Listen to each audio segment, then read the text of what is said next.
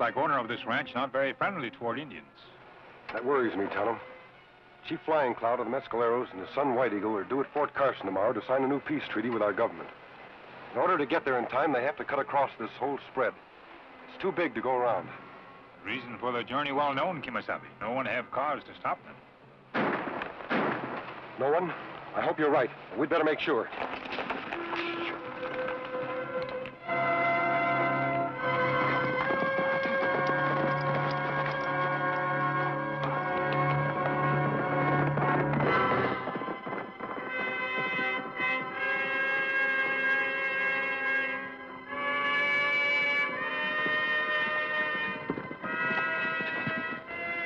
Let's get it, boys.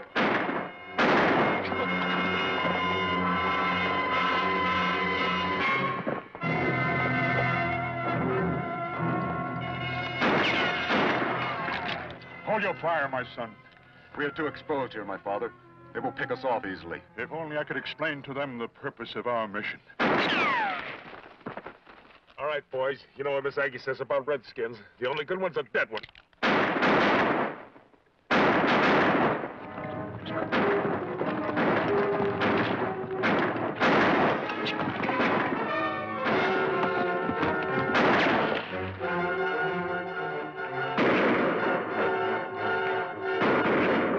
It's a masked man with another Indian. We're outnumbered. Let's get out of here. Yeah, let's go. Miss Aggie, you want to know about this.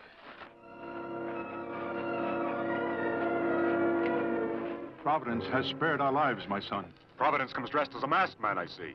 But I do not recognize the Indian with him. He's no member of our tribe. Welcome, my brothers. You have earned the gratitude of all the Mescaleros. They will not forget. You're Chief Flying Cloud? And my son, White Eagle. The men who ambush you, them not know you crossed this property on mission of peace? If they did, they pretended not to. They started shooting before they asked any questions. We would not have trespassed, but if we are late for our meeting at Fort Carson, we will be accused of bad faith. You're right, Chief Flying Cloud. It's essential that you and your son continue on your way. But what about men who attacked them, Kemo Sabe? Then maybe try again.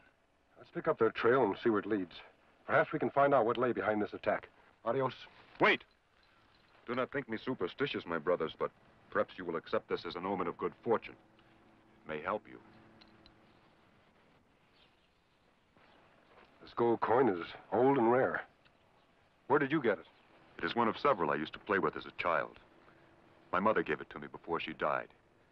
She used to tell me stories about it, how each had a spell of magic to it and would protect its wearer from harm. Perhaps it will do the same for you. Thank you, White Cloud. But I don't believe in superstitions. I'll carry this coin as a gift of friendship.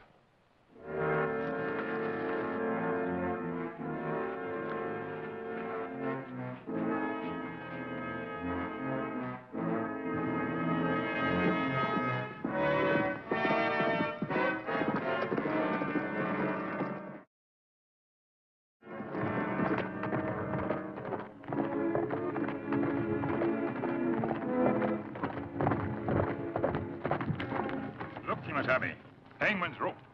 And more unfriendly signs.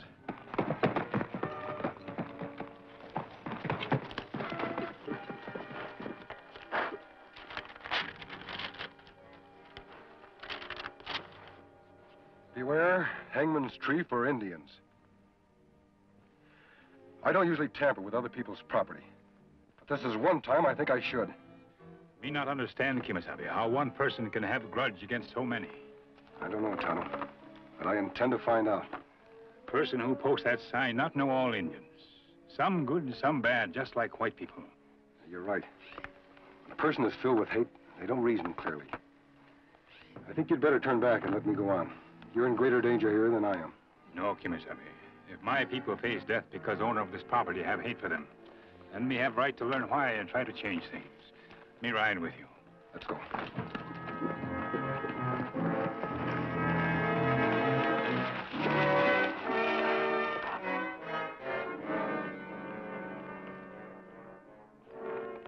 All tracks lead here, Kemo Sabe.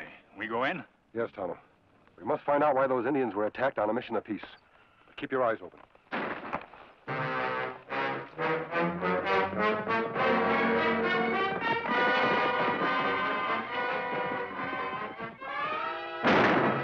Hold it right there, or I'll put the next one right between your eyes. Now drop your guns real easy like. Get off your horses and don't try anything funny.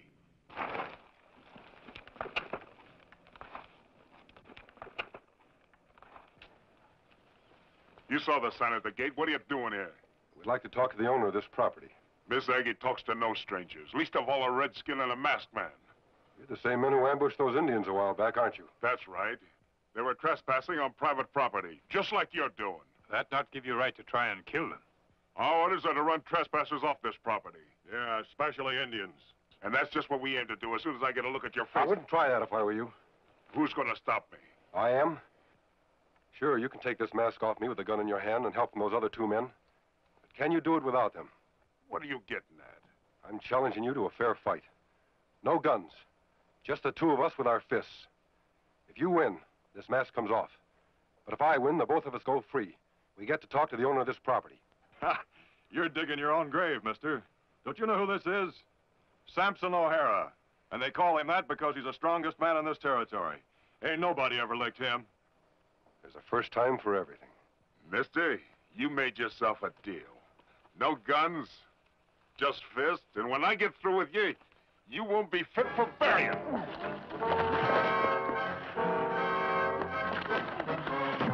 Watch him, boss. He's shifty.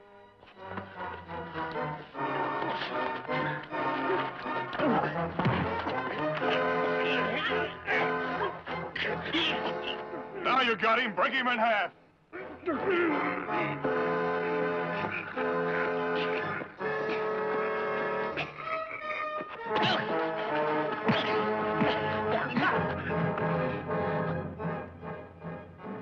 He beat you, boss. I didn't think anybody could beat you. Now I'd like to talk to the owner of this property. You ain't talking to no one. Keep your guns on him. Is that the way you keep your word? Never mind my word. I'm going to get that mask off your face. Samson!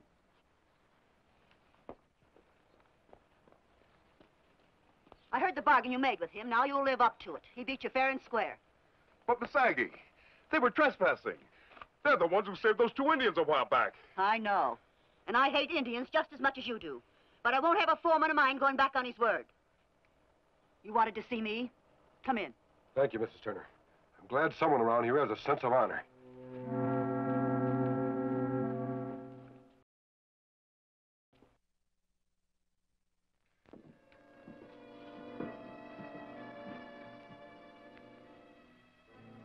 Well? There's plenty fine room, Kemo Sabe. We not see many like it. You're lucky to be singing at all, Indian. You're the first redskin ever set foot in this house since the day I built it. And I hope you'll be the last. Now, what do you want here? Mrs. Turner, did you leave orders for your men to kill everyone who may venture on your property? Not everyone. Just Indians. Like him. Why you hate Indians so? Why shouldn't I hate them? They killed my husband and my son. What happened, Mrs. Turner? 20 years ago. Slaughtered in cold blood. I had that picture made from a tintype. My little boy was just 6 years old. That plenty bad thing that happened to you. Are you sure Indians do it? Sure. I'll never forget those renegade Apaches as long as I live. Or the way it happened. The three of us headed west along a wagon trail. Planning to settle out here and start a new life. Me and my husband Ben and my little boy Chip. Ben was just busting with excitement at all he saw. The wild, rugged country, a challenge, and a promise to anyone who could tame it. We'd make out just great here, Ben was saying. We'd find a level spread, clear it, make the land give up its wealth. And one day it would all belong to Chip. Ben was so proud of Chip. He had such big plans for him. There was a stream real close by. Ben sent Chip to fill our canteen with water. And then, suddenly from out of nowhere, the arrow came. I don't know how many Indians there were. I just had time to see 2 of them. I grabbed for Ben's gun, but I was no match for them.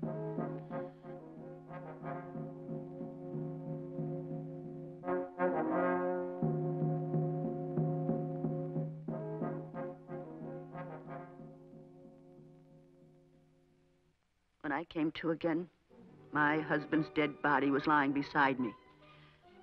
And there was no sign of my little boy. Just his jacket, all torn and dirty. I called and called to him. But he was gone. Gone forever. I spent months and months looking for him. Finally, I gave up hope. I knew my little boy was dead. That's when I made up my mind to carry on as my husband would have done if he were here. To build a fortune that he was going to build. And to spend the rest of my life making the Redskins pay for what they had done. You suffered terrible tragedy, Mrs. Turner. We understand how you feel. But what good it do to blame all Indians for crime of few? To me, you're all guilty. All of you. Surely your husband and son wouldn't have wanted you to spend your whole life seeking vengeance. How do you know what they would have wanted? They've been dead 20 years. That's true of your husband. But what about boy? You not have proof of his death. Indy and I prayed my heart out he'd come back alive. But you can't live on hope forever. I stopped believing in miracles years ago. You're wrong, Mrs. Turner. There's always hope. And sometimes miracles do happen. I've had enough of this. Get off my property and stay off. And the next time I catch you and your Indian friend trespassing, you won't leave here alive.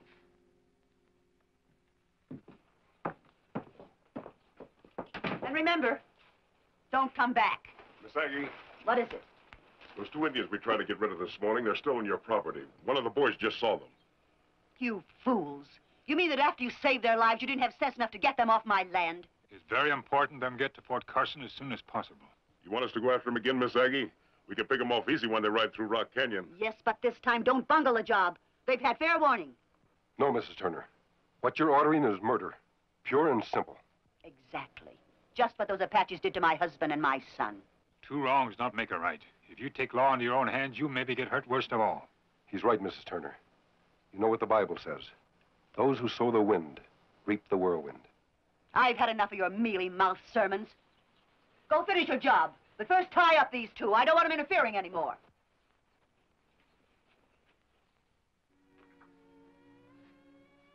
Mrs. Turner, won't you change your mind before it's too late? Certainly you don't want murder on your conscience. You worry about your conscience. I'll take care of mine. Somehow I don't believe you're as tough as you pretend to be. Anyone who loved their family as much as you did certainly can't be bad. You must have to work mighty hard to keep your hate burning so strongly. It's easy to keep my hate alive. All I have to do is to look at the things in this cabinet. Everything I could salvage from our wrecked wagon. Reminders of my little boy and what happened to him and who did it. The jacket he was wearing when they ambushed us. Canteen he was carrying. The toy soldiers he called his army. And this gold coin, one of the two he used to play with. Not much to show, is it, for a little boy who's been dead 20 years? Mrs. Turner, that gold coin and the other ones, did you tell him stories about them? Of course. All little children like to hear stories. But did you tell him that if he always carried the gold coins with him, that they would protect him from harm? That's right. I made it up, of course, but he liked hearing it, and... How did you know I used to tell him that story? Because he told me, just this morning when I met him. When you met him? What are you saying? Him say your son not dead. Boy still living. You're lying! Did he tell you his mother told him that story? That's right. When she gave him gold coins to play with. Mrs. Turner, you said you stopped believing in miracles. What do you say now? Where is he? Him one of the two Indians you send your men out to kill. No. They're mescaleros. It was Apaches who attacked us. Mrs. Turner, the boy is your son. No. No, you're tricking me. I know you are. He's dead. You'll find the coin in my left glove. He gave it to me while he was telling me the childhood story that you told him. They're identical. Now do you believe me? Merciful heavens, I've sent them out to kill my own boy. There still may be time to stop them. Untie me as fast as you can. But they have such a head start. How can you catch them? Our horses are faster than theirs. We'll do our best. Beg of you, get there in time. I'll follow as quickly as I can. I sowed the wind, and I've reaped the whirlwind. Forgive me.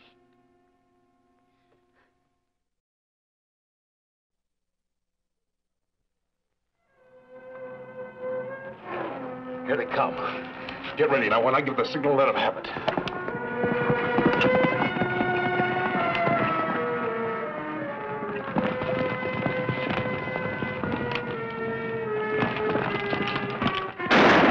Take cover! Get those Indians.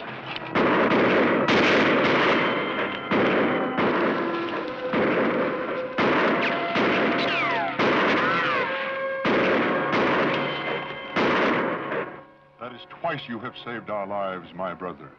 We almost didn't make it this time. O'Hara! Can you hear me? I can hear you, masked man. We are sent here by Miss Aggie. She wants you to call off the ambush. You don't expect me to believe that, do you? I'm telling you the truth, O'Hara. This Indian boy is Miss Aggie's own son. Save your breath. Ain't none of you gonna leave this canyon alive. Not you or the Indians. That story you told them about me, was it a lie? No, White Eagle. It was the truth. You have always known you were not truly of my blood, my son. Yes, my father. But when you rescued me from the Apaches, I thought my mother was dead. I saw them strike her down. Your mother, plenty strong woman. She refused to die. That's right, White Eagle. What gave her the courage to go on was the hope of finding you. Them have us pinned down here plenty good, Kemo Sabe. If we don't get out of here, they'll be able to pick us off one by one. You two keep firing. Hold their attention. We'll circle around and get above them.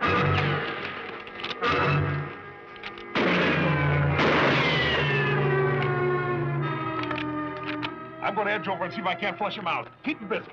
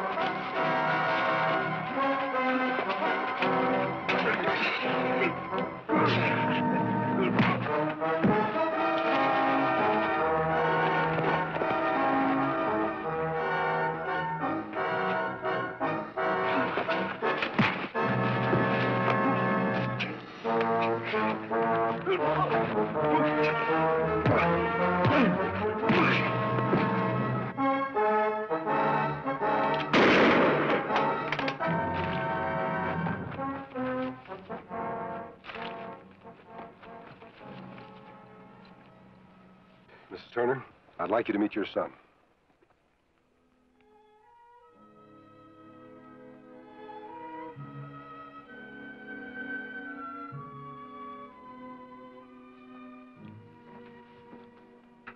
It's so hard to believe. All these years, I thought you were dead.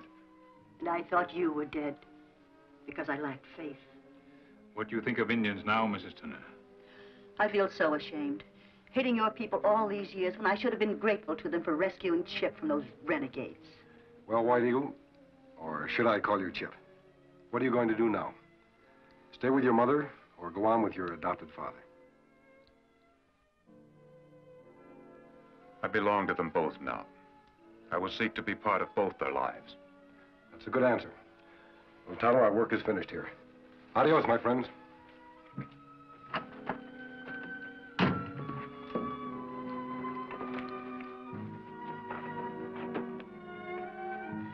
He gave me back my son, and I don't even know his name. His is a name which brings honor to whites and Indians alike. A name which seeks justice for all. The Lone Ranger.